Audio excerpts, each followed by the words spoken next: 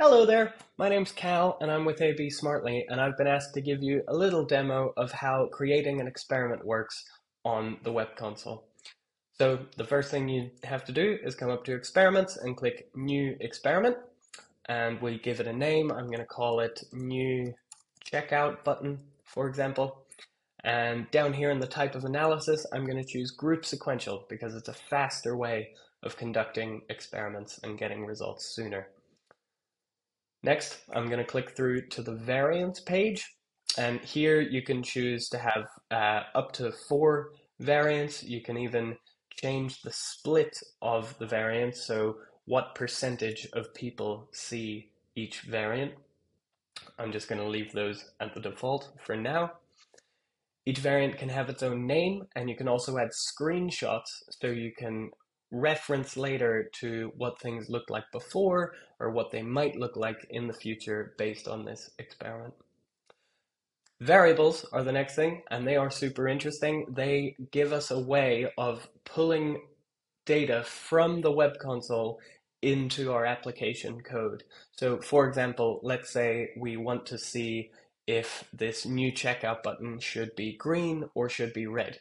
Well, I can come in here, add a variable, call it color, green, and down here for variant B, color, blue. Did I say blue? Might have been red. I don't remember.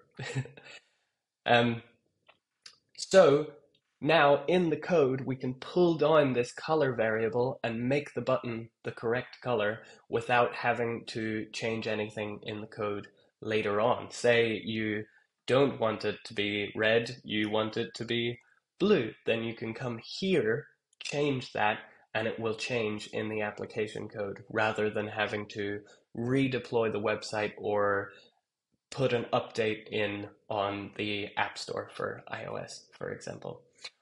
What's also really great is you can even come in here and add some code to pull in to your code and run on your application, which is super cool. Let's leave this at green.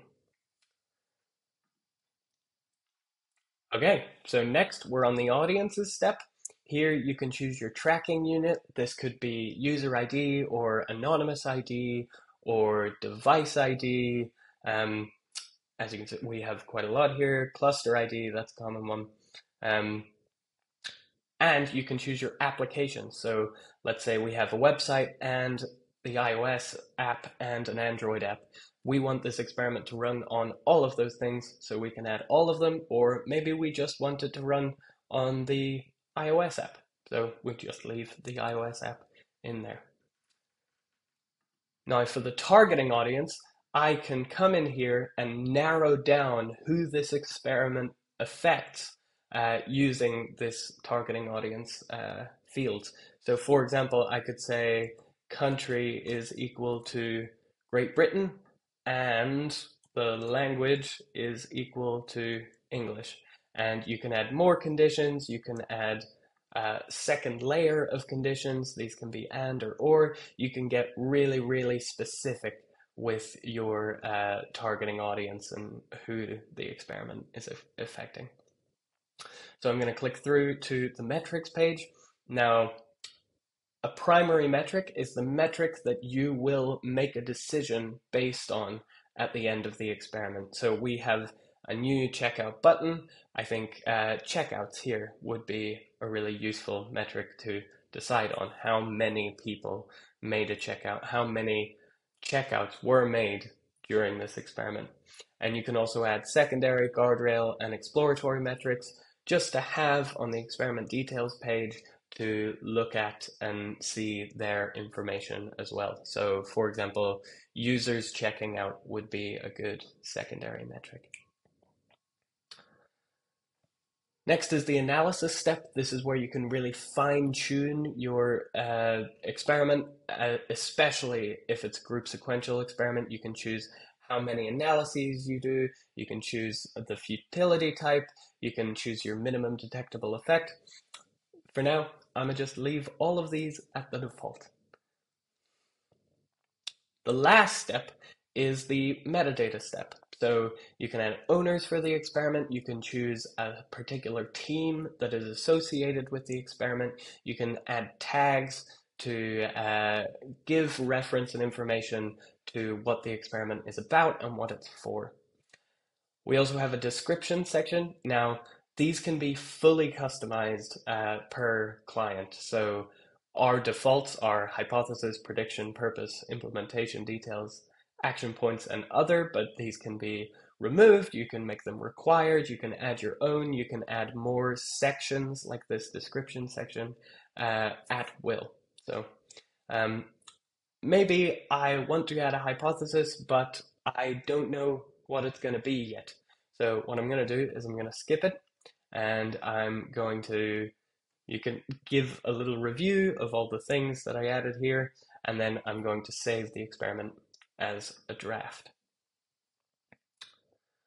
Now, I've made a decision. I know what the hypothesis is going to be. I can come in here and I can edit the same experiment.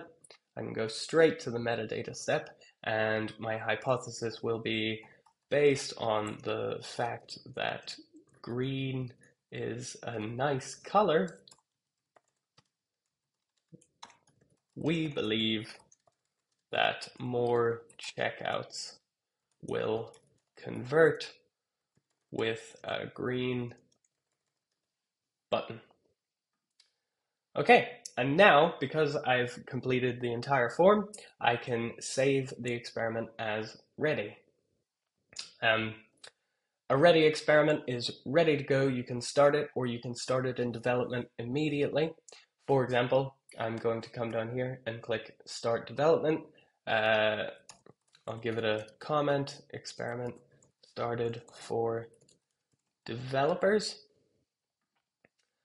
And now that experiment is running in development. So what that means is it will only run in the code in a development environment, and environments you can set up in settings over here. So it won't affect your actual users yet, but people working on it and checking out the experiments can see it in their development environments. Once they've got the code all set up and they're very happy with how it's going, you can come in here and click Start. You can give it a comment if needed. I'm going to go straight through and click Start. And now the experiment is running and it's ready to go. Test on all the users. I'm going to wait for a bit, let that get some data, and then I'll come back and show you what it looks like when an experiment is ready to go. So here's an experiment that has completed its sample size. It's had enough users to make a decision on it, and you can come through here, you can check the graphs, you can check all the data in the tables, you can see our annotations and see what was happening at any one time. But it is time to make a decision on this experiment. As you can see, we have a recommended action saying that a variant that wasn't the control variant did significantly better than the control variant. So now we should put it full on. So all I have to do is click this button and it'll come up with an option to choose which variant if there are multiple, but the best one will be selected by default. And you can leave a report of what happened. So this is a new cards experiment. So let's just say the new cards performed much better than the old ones. And usually this is much longer and it supports rich text, so you can do headers and all those things. But for now, I'll just leave it like that, and I will choose full on experiment. And now this experiment is full on. So every user who comes to the platform will see this variant, variant B, rather than 50% seeing variant A and 50% seeing variant B as well.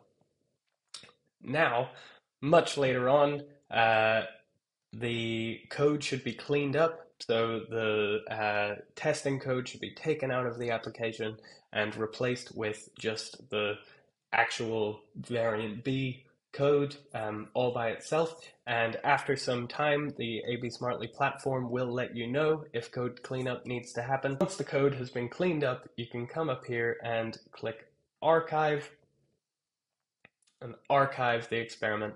So now it will no longer come up in the experiments list. And that's the life cycle of an ABsmartly experiment. I hope you've enjoyed, and let us know if you have any questions at all. We're always happy to reach out on Slack or via email and discuss these things. Have a great day. Thank you so much.